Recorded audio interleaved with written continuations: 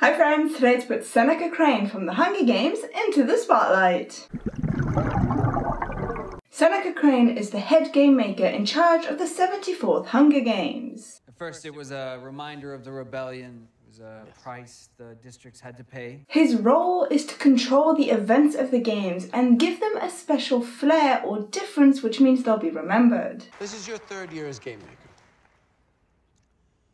What defines your personal signature? Seneca gets his name from Lucius Annaeus Seneca, also known as Seneca the Younger. Seneca the Younger was a philosopher and playwright in ancient Rome. He held a seat in the Senate, but was later exiled. This link to ancient Rome is seen throughout the Hunger Games series, especially from people who come from the capital. The name Seneca means old, which means Seneca the Younger actually means old the younger. His last name, Crane, could be a link to the bird. Cranes are symbolic of happiness, longevity, and good fortune. These are all things that someone born in the capital, and especially someone with a really good job, could expect to have in their life. Unfortunately, Seneca definitely didn't have the longevity considering he died. He doesn't seem very happy, and I wouldn't say he's got a lot of good fortune because, again, he was forced to die.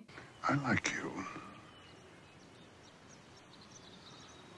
Be careful. There aren't many differences in Seneca's character between the book and the movie, but the differences that do exist are pretty big. Katniss never actually finds out the name of their head game maker in the book, nor does she ever describe him. She sees the game makers as a unit, and because she's an unreliable narrator, she never makes a point of noting down anything specific about each individual.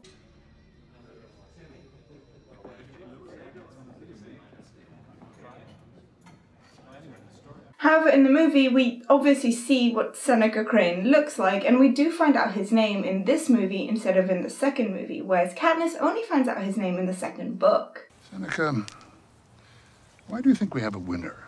We also just generally see more of Seneca Crane in the movie than we do in the book. In the book, we only see him through Katniss's eyes, so anything that happens while she's not there, we as the audience don't get to see. But for the movie, we do see scenes where Katniss isn't present. There's scenes where Seneca Crane is talking to President Snow, and especially there's scenes where we see Seneca Crane in the control room for the Hunger Games. She's heading towards the left flank. Okay. Can you give me a tree right there? Sure. Seneca definitely dies in both the book and the movie. If Seneca Crane had had any brains at all, he would have blown you to bits then and there. But here you are. I expect you can guess where he is. However, we don't know exactly how he dies. We know from Plutarch that Seneca committed suicide. Seneca decided to quit breathing. However, did he do so by eating the poisonous berries? Did he hang himself like Katniss suggests, or did he do something else? Decided. Is that or poison berries? Wes Bentley, who played Seneca Crane, was a little bit salty about how his character was received by fans. He quickly noted that the character's beard had more fan pages and more fan interaction and involvement than the character or himself did.